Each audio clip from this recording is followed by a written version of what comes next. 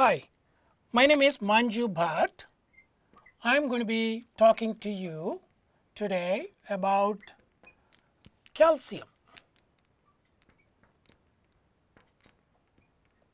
which is an important mineral and a divalent cation in the body.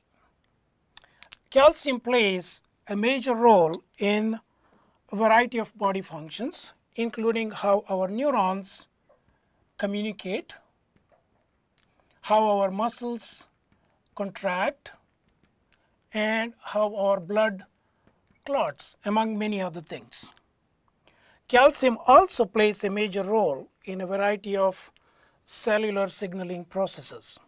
So it's very important that we maintain normal, healthy levels of calcium in the body, particularly in the blood. Normal blood calcium level is about 10 milligram per deciliter. That is called normocalcemia. If the calcium level goes below 10 milligram per deciliter, we call it hypocalcemia, and it can result in muscle spasm and in extreme cases suffocation.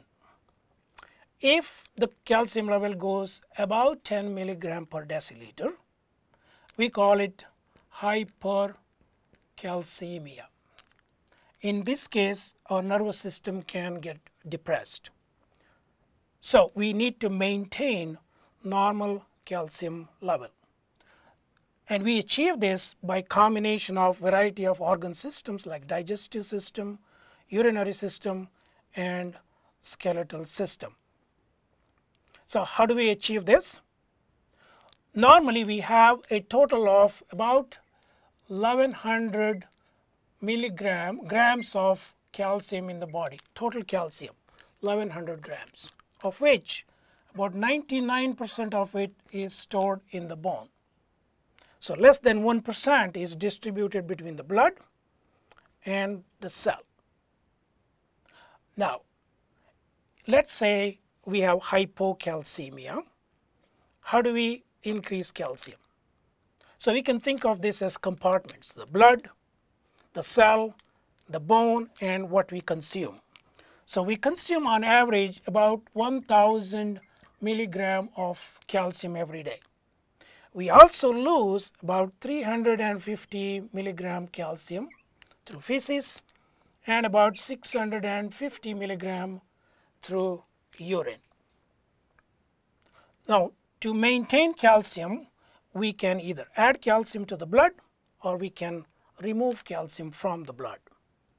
Let's say we have hypocalcemia. We need to increase.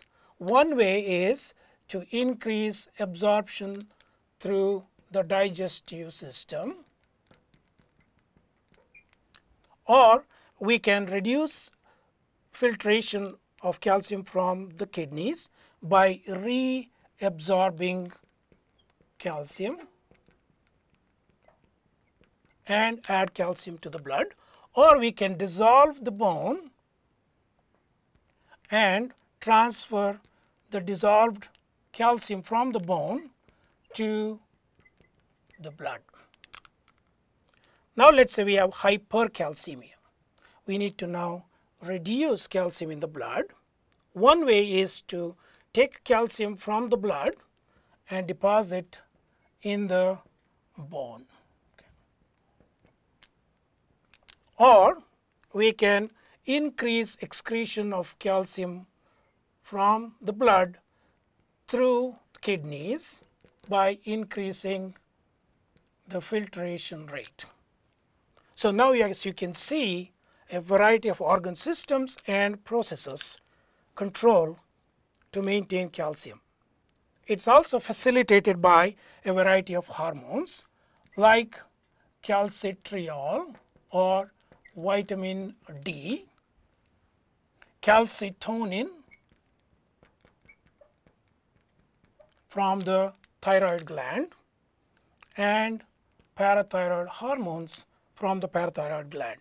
So they work with the organ systems to make sure that normal calcium levels are maintained in the body, particularly in the blood. Thank you.